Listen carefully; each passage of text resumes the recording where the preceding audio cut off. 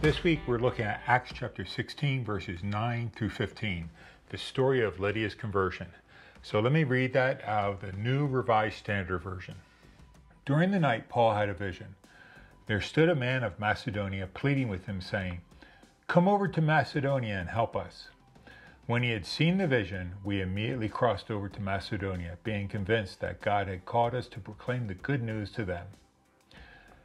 We set sail from Troas and took a straight course to Samothrace, the following day to Neapolis, and from there to Philippi, which is the leading city of the district of Macedonia and a Roman colony.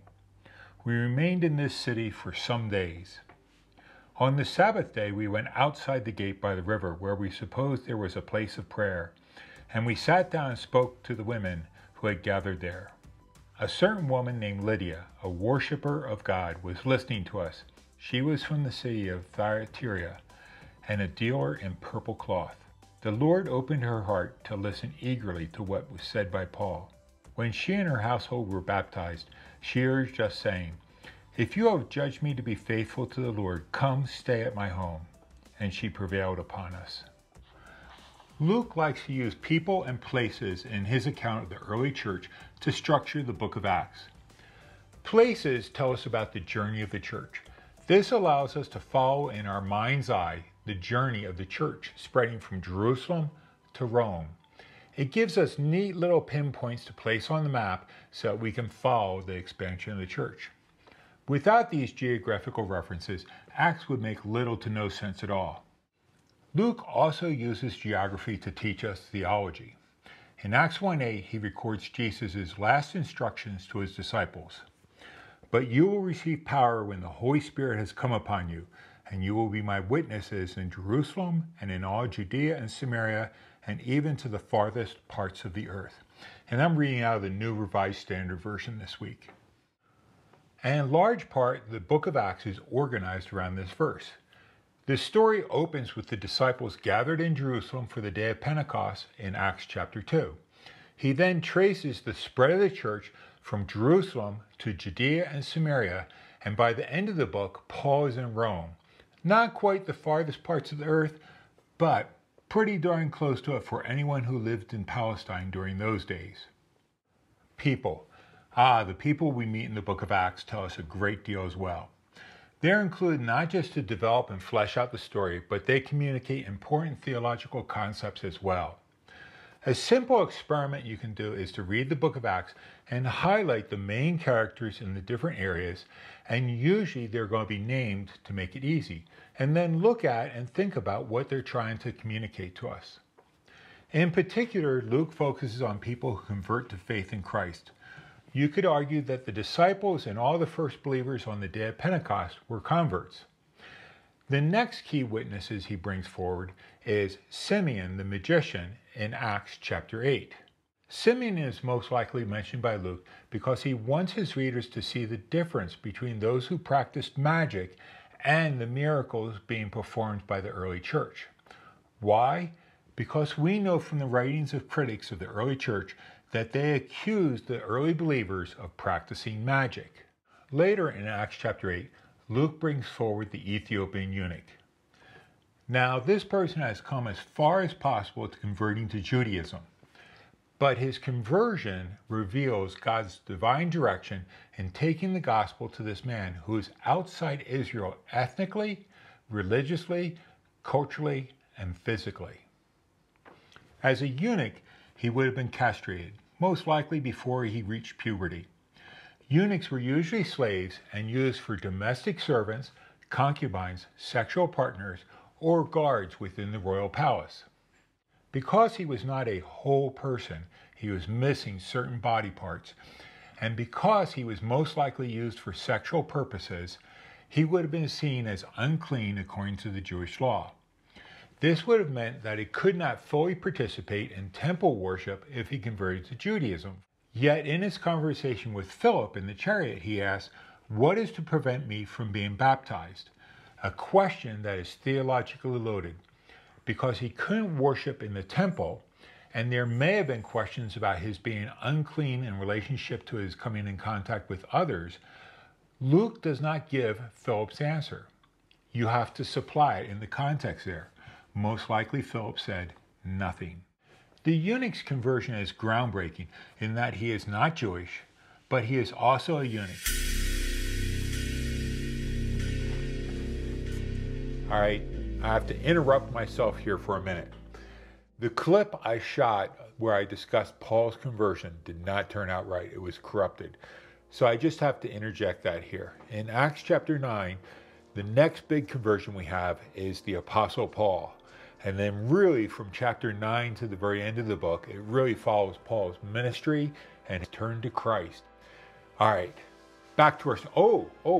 and I also need to let you know that yesterday it was almost 90 degrees here. Today, it is snowing outside. Absolutely crazy.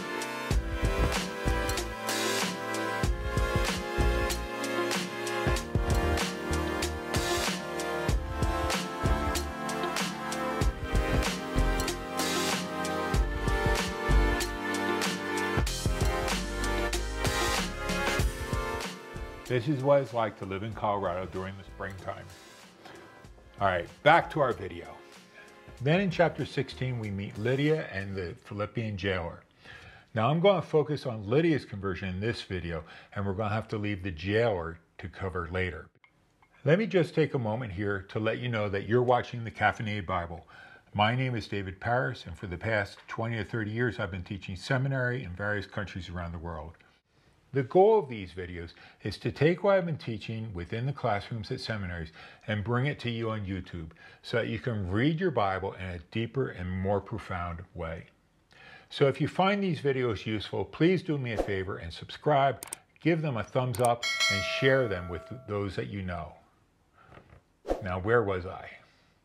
Ah, yes, Lydia.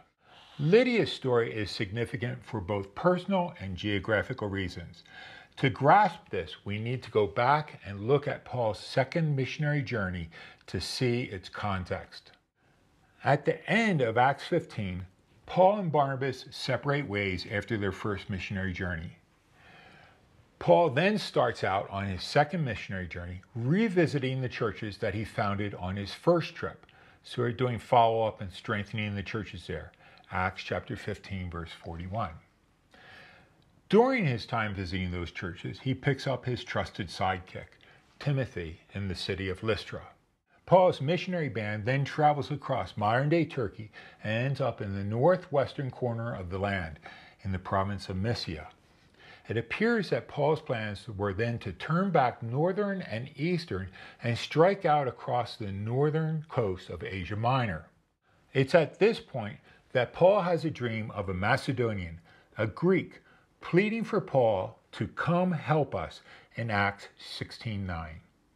It's at this point that we need to stop and consider what's happening here from an ancient reader's point of view. From a Greek or Roman reader's point of view, Paul is in Troas in Asia Minor, Asia. He is not in Rome or what we would call perhaps Europe from today's perspective. For someone living in Israel, or where the church is up until this point in time, Paul is about to leave their culture, Asia, and move into the uncharted Greco and Roman cultures. Paul is in Troas, where he has his vision, and Troas is seen as a boundary city or point in the distinction between cultures. The Trojan War was a clash between European and Asian kingdoms. When Alexander the Greek crossed the Hellespont, Greek historians saw this as his entrance into Asia from Europe. Greek and Roman historians divided their world between Europe, Greece and Rome, and Asia, with whom they had a long history of fighting bitter wars. Africa and Egypt was separated from Europe by the Mediterranean Sea. Luke's readers would have immediately realized that when Paul decides to sail from Troas to Macedonia, he was making a huge shift in ministry and cultural locations. He was moving from one civilization to another. Now, as the church spread from Jerusalem to the ends of the earth, Paul is taking the gospel in sort of a reverse direction. He is going from Asia to Europe, not like Alexander the Great, who went from Europe to Asia. So geographically, Lydia's story is one of the big developments in the book of Acts, geographically. Now let's consider her as a person. Why is she put on par with the Ethiopian Eunuch, Cornelius, or the Philippine Jailer? After Paul's dream, the missionary band sets out from Troas by boat to the island of Samothrace, and there to the port of Neapolis. From there, they end up in Philippi, where they spend some days. This is Luke's way of saying that they spent quite a bit of time there. In contrast to other cities that Paul had planted churches in, Philippi does not have a synagogue, so the Jewish believers gathered by the river to pray. This is a practice that some think was derived from Psalm 137, verse 1. By the rivers of Babylon we sat down, and there we wept when we remembered Zion. It is here that we meet Lydia, and Luke includes several key points to describe her. A certain woman named Lydia, a worshiper of God, was listening to us. She was from the city of Thyatira and a dealer in purple cloth. We don't know much about her name, except that it appears to have been a Latin name first that was then translated into Greek, Lydia. Second, we're told that she was from Thyatira.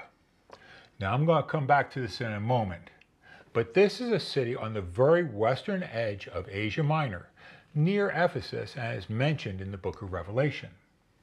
Third, she was a seller of purple or purple cloth. Now, why does Luke take the pains to tell us what color of fabric she sold? In the Roman Empire, there were some rules governing who could wear what. Slaves had a certain style of dress and even hats that they had to conform to so that everyone knew that this person was a slave when they were in public. And purple was a color that was highly regulated.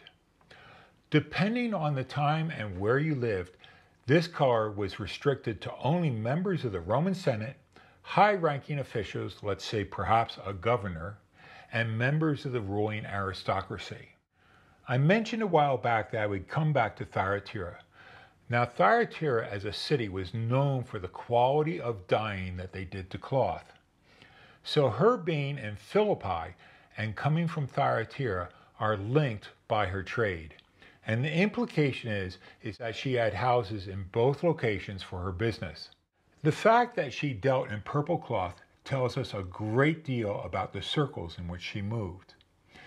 This is not your average business person. Her clients would have been the very who's who of the Roman Empire, the very top 1% of the 1% of their society. In verse 12, we're also told that she has a house. Now consider this for a moment. 40 to 60% of the people who lived in the Roman Empire were slaves. A slave did not own a house or a place, but slept wherever their master told them to sleep, most likely on a mat on the floor. The average person who was not a slave, a freed person, lived in a 1 or 2 room shack or apartment in the Greco-Roman cities. They had no plumbing, no water, and these were cramped, crowded living conditions, probably at least 5 to 10 people per room. But if you were wealthy, you owned a house. And I'm going to have some pictures of houses from Ephesus here so you can see how big they were. They had multiple rooms for eating in, cooking, relaxing, entertaining, maybe an office and bedrooms, perhaps a central hall with a large fountain in it to keep the house cool. They had indoor plumbing. Not many owned houses like Lydia did. There's an excellent book on this whole topic called A Woman's Place by Osik and McDonald, and I'll have a link to it underneath this video if you're interested. They do a great deal of research sociologically, historically, and archaeologically on the role that women played within the houses and then how that affects how we read Paul's letters in the New Testament. Critics of the early church often use the fact that the early church met in houses where women exercised a great deal of authority and influence as a reason why no reasonable person should believe in this faith. Lydia's conversion and the fact that she persuades Paul and his company to stay in her house helps explain and give a defense to the early believers against criticisms like this. All you have to do is read through Paul's letters and see all the women who play influential roles within the churches that he planted to see why Lydia's conversion was so important for Luke to include in the book of Acts.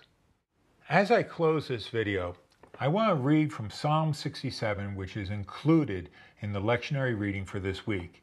And I want you to notice how many of the themes in the book of Acts and Lydia's story are echoed in this psalm. Psalm 67, verse 1.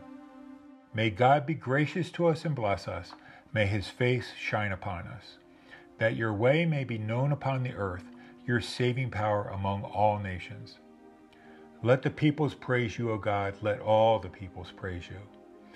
Let the nations be glad and sing for joy, for you judge the peoples with equity and guide the nations upon earth. Let the peoples praise you, O God. Let all the peoples praise you. The earth has yielded its increase. God, our God, has blessed us. May God continue to bless us. Let all the ends of the earth revere him. Amen.